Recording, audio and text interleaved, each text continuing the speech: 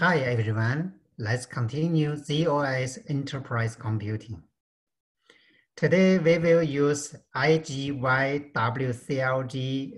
utility to compile, link, and run a COBOL program. And then first I will explain this IGYWCLG, and then we will have hands-on lab. All right, our first COBOL example program is to generate this multiplication chart. Okay, row from 1 to 9, column from 1 to 9, and then do the multiplications using row and column. All right, this is a COBOL code to generate this chart. For COBOL program, it has identification division, that's here, and then environment division, data division, and procedure division. In identity, I will change the mouse to pen. In identification division, we give like a program ID, author, and then in environment division, for example, if you want to access input file, output file, you have to declare file control in environment division. This sample code does not handle files, so just leave environment division empty. And then next is data division. Data division, you need to declare variables, all right? So here, these two lines, it declare I and J. They are numeric and 2 bytes, okay, or 2 digits. And then here is a table to hold the multiplication result, okay, to hold this multiplication result. So with each row, we need to, here means we need to use 2 digits for the multiplication result, and then that is numeric. And then we need a space, that's alphabet, okay? So we will repeat this, how many times? 9 times. And then how many rows we have? Because this chart have 9 rows, so this kind of architecture has 9 rows. So this part, okay, line 1200 to line 1240, just to declare our table, show this 9 by 9 table, okay. In COBOL, we call it table. In Java or C, C++, we call it array. Okay, under data division, we declare variable we need to do the calculation. And then in procedure division, okay, to write COBOL code to do the calculation. So move 1 to I, that's the initialization. This part, perform and perform is a loop. Basically, we need to loop from 1 to 9. And then inside this loop, it perform another perform. This is the inner loop, okay? So inner loop, it will do loop 1. Loop 1 is here. It will call loop 1 for J from 1 to 9, okay? That is inner loop, okay? It's just repeat loop 1 for J from 1 to 9. Outer loop for I from 1 to 9. So basically this part is a double loop, outer loop, inner loop. And then loop 1 will just do multiplication, I multiply J. And then save the result to Pij. Pij is where? Pij is here. That's P, right? Okay. I is row, j is column. It will save result to this p. And after finish calculating the table, then this part is to display the table. Display I start from 1 to 9. By the way, in COBOL, array index or table index start 1, okay? Index start from 1.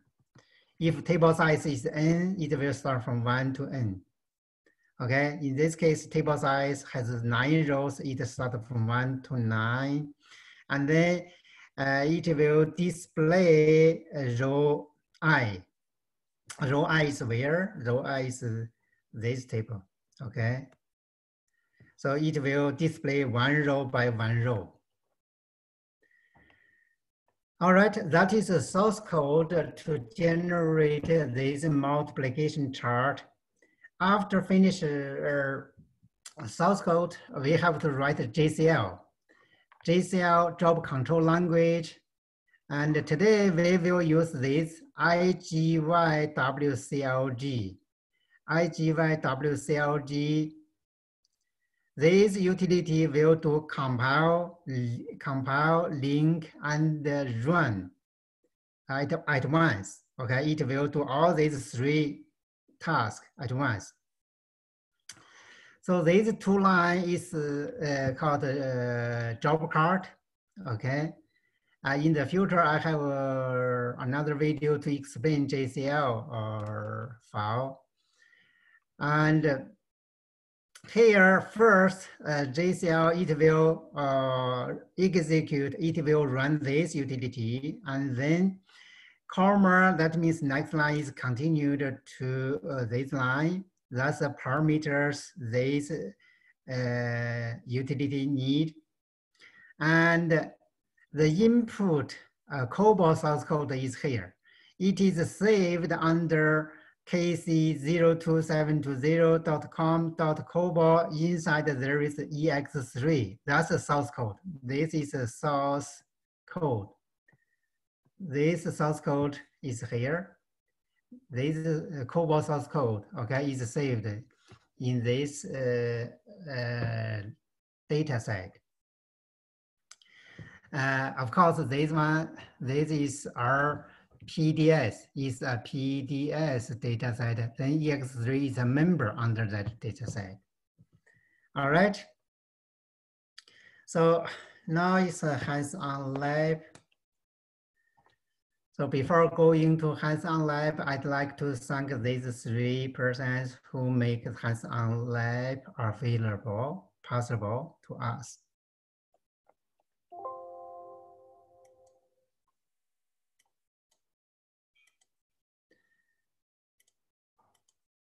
All right, my computer is connected to zOS, so I just start from this ISPF menu. And let's first check the COBOL source code. Use number to edit, and the COBOL source code is under COBOL. This is our PDS. Okay, just type this one, hit enter. So under this PDS, there are multiple files. This one here. This is a COBOL ex3 is a COBOL code. Let's look at here, edit. All right. So, and that's identification division, and then environment division is empty now, and declare variable ij, then declare a table, or in Java, in C, C++, it is called the array. After declaring these variables in procedure division, then generate the code. Okay, procedure division, generate the code. This part is a double loop. I from 1 to 9, j from 1 to 9. Okay, do multiplication for I multiply j. I multiply j is here. it will do multiplication I multiply J. Okay, those are COBOL verb. Okay, multiply, move, perform, and perform. Those are all COBOL verb, or you can call it a COBOL statement. All right, so that's from line 1510 to line 1540 is outer loop. Inside line 1520 is the inner loop. Okay. Every time, look at here, I is increased by 1. In inner loop, every time j is increased by 1. After generating this calculation, it will generate a table. Then here it just print or display the table row by row. All right, that is source code. And then next, let's look at the JCL. JCL, let's go press F3 key, press F3 key again. So JCL, let's try. This JCL is another PDS dataset. I put all JCL file under that dataset. So here we can see this JCL and edit. So this is a JCL file to compile and link and run this COBOL source code. Okay, where the COBOL source code is, it is located under this PDS dataset. EX3 is a member inside this PDS dataset. And then this utility IGYWCLG, it will do link, compile, link, and run at once. All right. Now, next I will use a submit command. That means submit this job to system. Okay, submit. Now it asks to enter a job name characters. Here I just type like a Y, okay? Y, that means this letter Y will be attached to this ID. Then you can easily find the output file belong to this ID. And okay. I submit this job to system. Now we can check the result. How to check the result? We need to go to ISPF top, use the start command. So max CC code equal to 0000, that means no error, no warning. All right. So from here, we will select the menu is not listed here. We can use F8 key to go move down. F8 key, we can use SD command. SD command means what? System display and search facility. So we will use SD to search the result generated by this program in the output queue. So we will use SD command. Here we will search output queue, okay? Search output queue, use O command. All the users, their output is in this queue. So I need to use the find command, find the file belong to me, KC02720, followed by Y. All right. So these two files belong to the JCL I just submitted. And then first one is the result.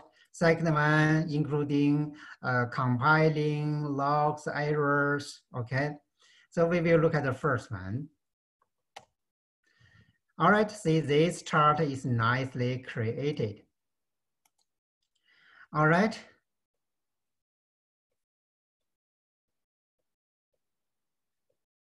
So basically today we use one example COBOL code to show how to compile, link, and run that COBOL application. That's all for today.